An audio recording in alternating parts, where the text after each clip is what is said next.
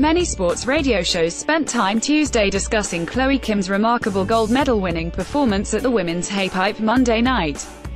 Barstool Sports, on the other hand, spent time ogling the 17-year-old Olympian and referring to the teenager as a little hot piece of A.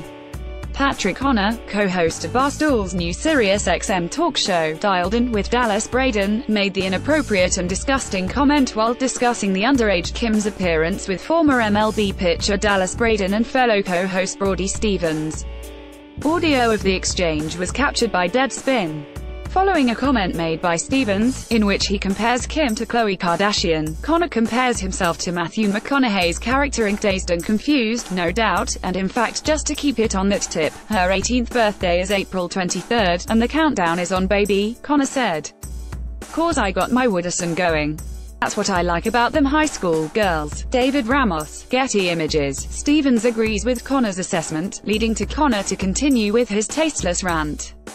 "She's fine as hell. If she was 18, you wouldn't be ashamed to say that she's a little hot piece of A. And she is adorable. I'm a huge Chloe Kim fan," Connor said. Braden, himself, didn't weigh in on the discussion, choosing to rather sit back and laugh while his fellow co-hosts went back and forth.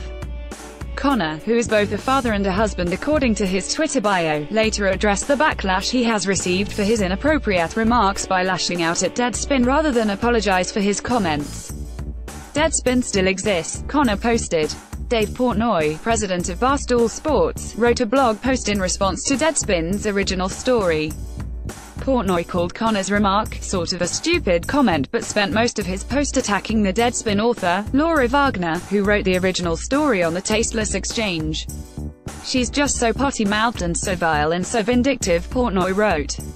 "She's just so obsessed with hating Barstool, I can't get enough." Yeah, it was sort of a stupid comment, but to dedicate an entire blog to it, it's so diabolical I can't help but love her for it. Connor's inappropriate remarks came on the same day Ali Raisman posted news with words of empowerment painted on her body like, "Survivor," and "Abuse is never okay."